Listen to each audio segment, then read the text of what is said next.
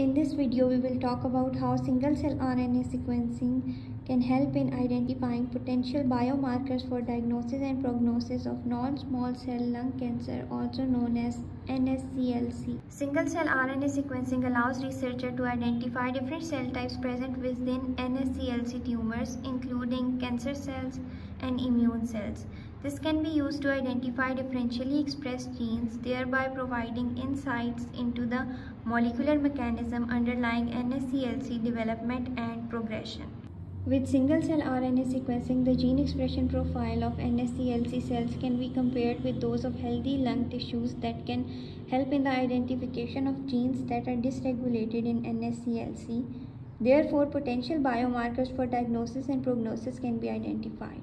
The rest of this topic will be discussed in the next video. To learn more about single-cell RNA sequencing, join Biocourse course called Hands-on Single-Cell RNA Sequencing using Python.